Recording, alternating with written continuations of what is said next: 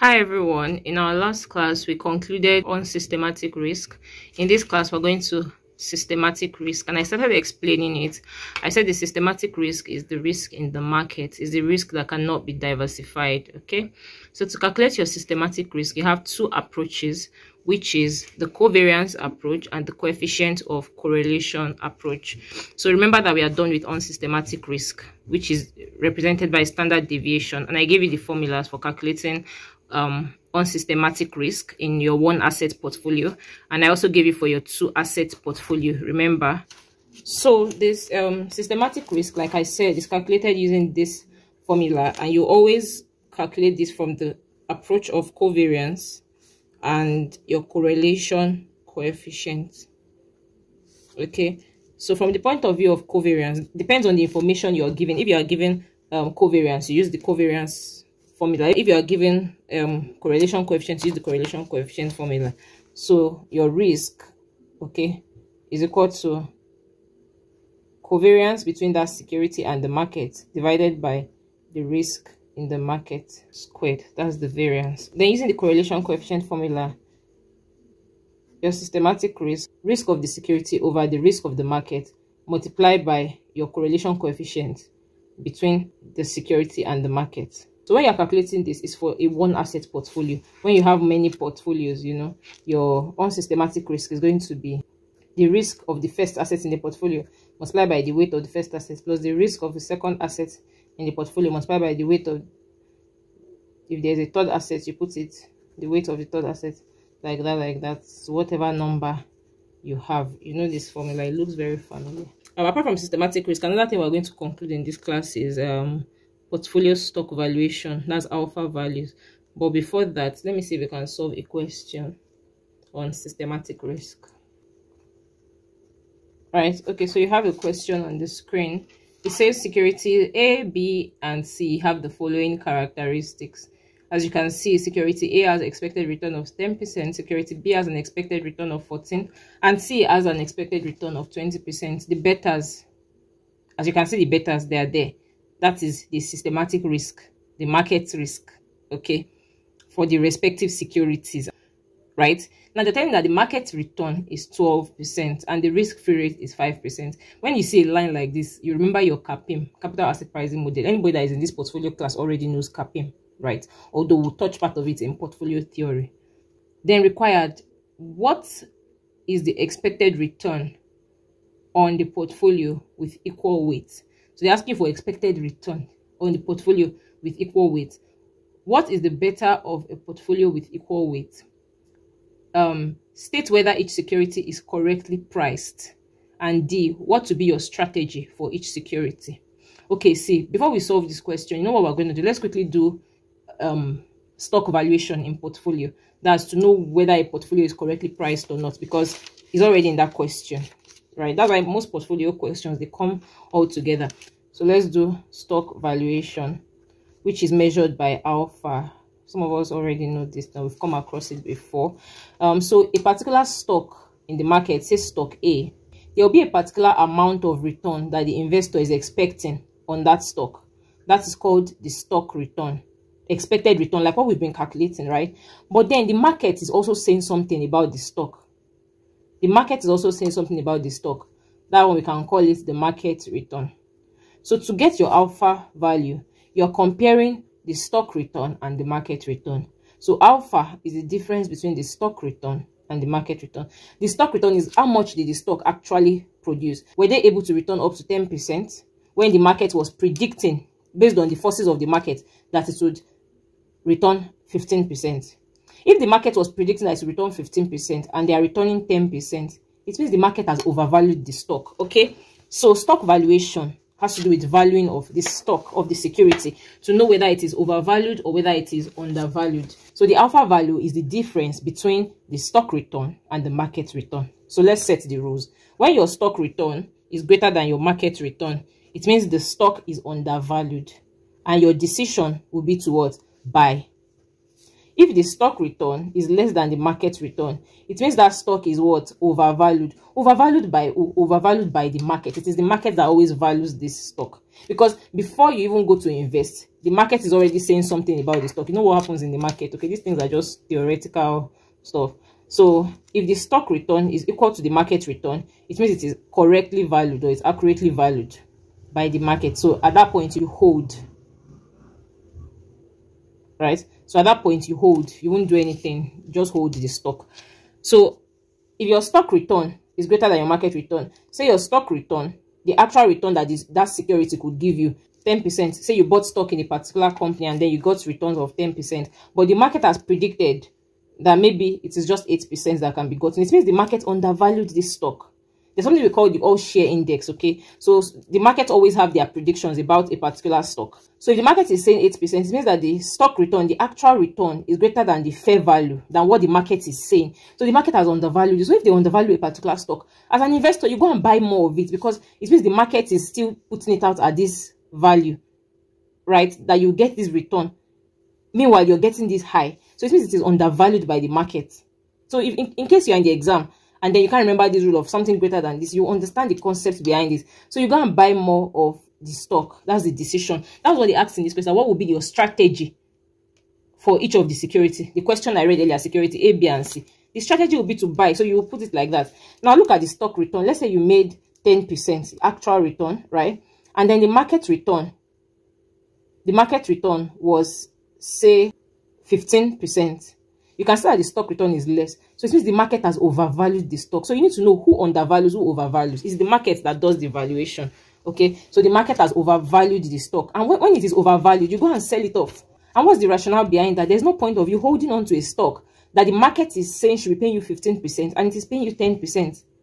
Can you see that? But if a stock that the market is saying it should be paying you 8%, is paying you 10%, you go and buy more of it.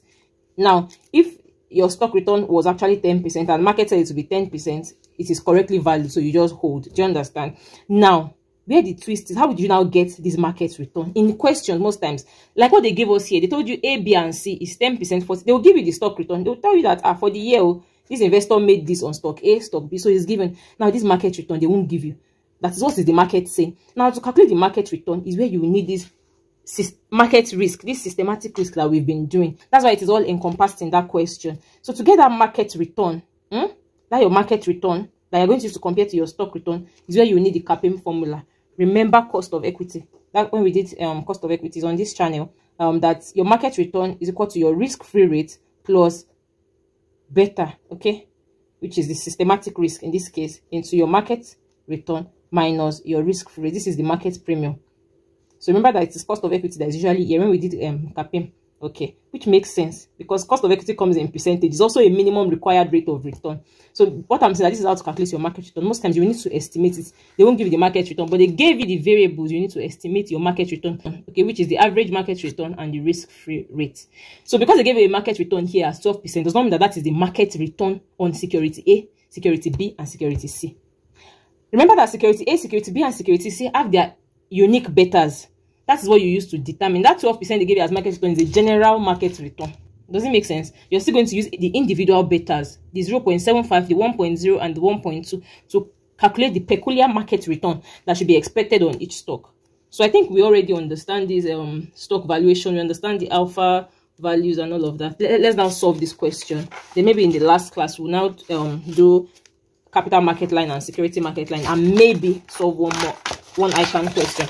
So let's do the solution to this. I don't like this Bible. So the first part of the question said, what is the expected return on a portfolio with equal weight? A, what is the expected return on a portfolio with equal weight? When they say a portfolio has equal weight, in this case, you have asset A, asset B, and asset C in the portfolio. So if it has equal weight, how can we do everything that it will be equal to 100%? Okay, so that's 100% divided by 3. 100% divided by 3, that's the 3.3. So don't give yourself that stress. That the 3.333 means 1 over 3, 1 over 3, 1 over 3. Okay, because if you add all this together, you get 1. 1 means 100%. Does it make sense? So you ask yourself, what is the formula to calculate expected return? The formula to calculate your expected return in this case is what? The risk-free rate plus beta into your market return minus your risk-free rate. Okay, remember that when you see expected return of a 2-asset portfolio, because this is not one asset portfolio, you have many assets, so it's called a 2-asset portfolio. That you say return of A multiplied by weight of A, return of B multiplied by weight of B, return of C multiplied by weight of C, right? Remember this approach. So here, you're not going to use it. The reason you're not going to use it is because of the beta factors. So whenever you see the beta factor, or whenever you see systematic risk in a portfolio question, and you're asked to calculate your expected return, just use the formula that has that particular risk. Okay, use the formula that has that risk. As we are solving now, you get what I'm saying. So let's put our variables. If we are looking for expected return, we know our risk-free rate as 5%. Now, what is the beta factor of the portfolio? Not the beta factor of each security of the portfolio. You don't know it, but we know this one as 12%, the average market return, and we know this as 5%. So let us go and solve for this average beta coefficient. Okay, so the beta coefficient of the portfolio is going to be equal to the beta coefficient of A times the weight of A, the beta coefficient of B times the weight of B, the beta coefficient of C times the weight of C. Remember that I wrote it here. I wrote that somewhere here. See it here. So we're going to solve that. It's very simple. So what's the beta of A? That's the systematic risk. 0.75 times 1 over 3. That's the weight. Plus 1.00 times 1 over 3 equal weight plus 1.2 times 1 over 3. Put that in your calculator. 0.75 divided by 3. You have 0.25 plus 1 divided by 3. That's 0.33 plus 1.2 divided by 3. That's 0.4. Add it all together. That'll give you 0.98. So now that you have calculated your portfolio beta, you now use your portfolio beta to calculate your expected return. Does it make sense? So we have our expected return to be equal to 5% plus 0.98 into 12% minus 5%. This is 7% times 0.98. That's 6.68 plus 5%. That's 11.86%. 11.86% as your expected return. The B part of the question says, what is the beta of a portfolio?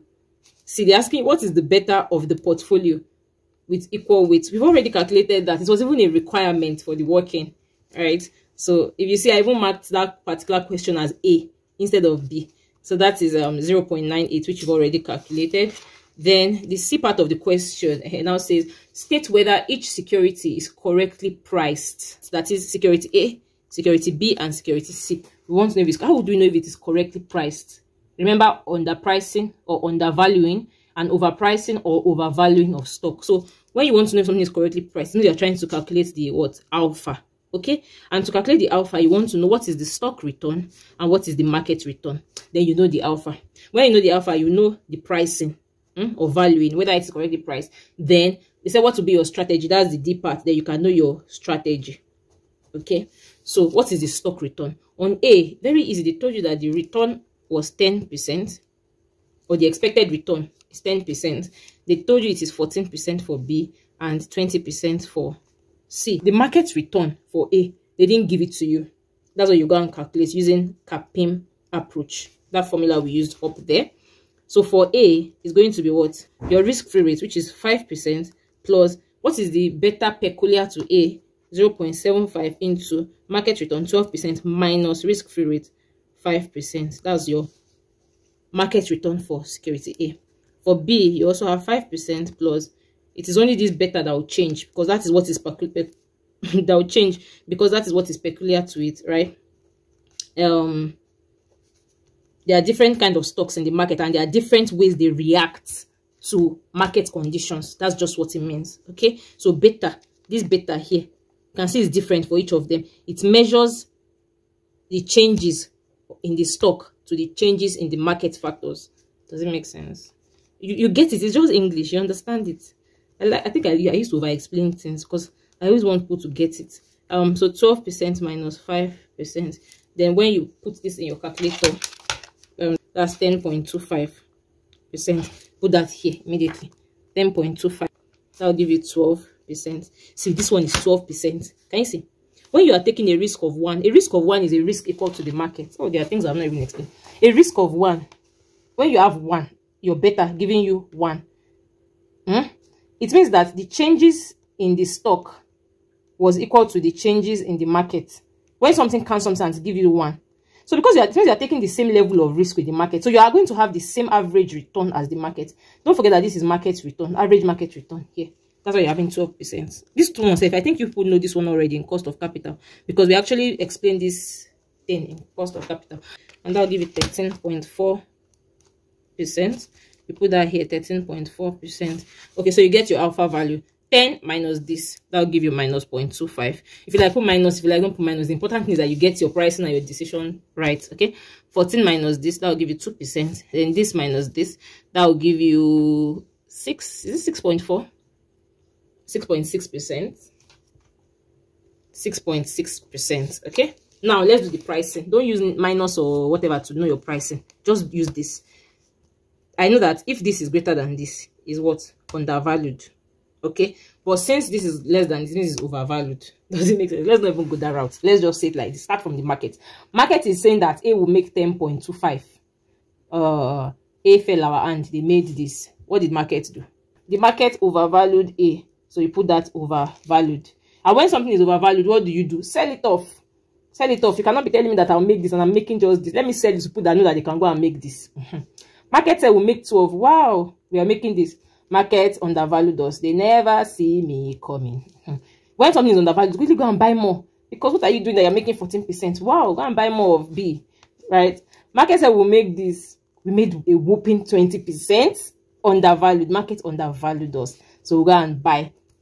So that's the strategy. What did the question say? The question said, what will be your strategy for? Or you can write it out, okay? You can answer C properly. State whether each security is correctly priced. Based on the calculation above, security A is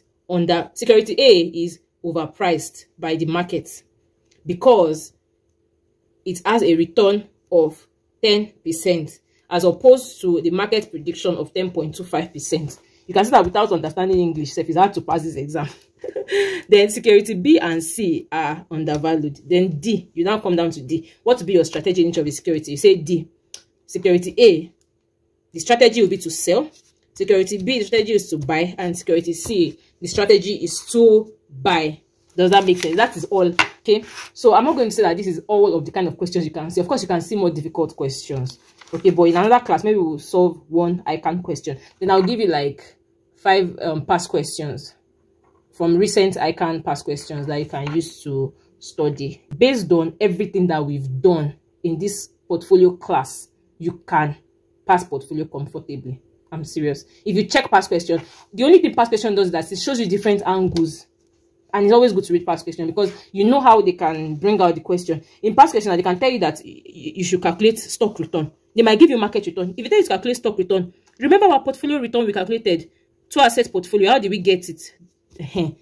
So those are the twists they can give you. Do you understand? So the next topic will be on capital market line and security market line. I'm sure that this class is already very long. Capital market line and security market line. This one has been examined. I've seen it like in two diets. So it's very important. So continue this one in the next class. Thank you guys so much for watching, and I'll see you in the next one. Bye.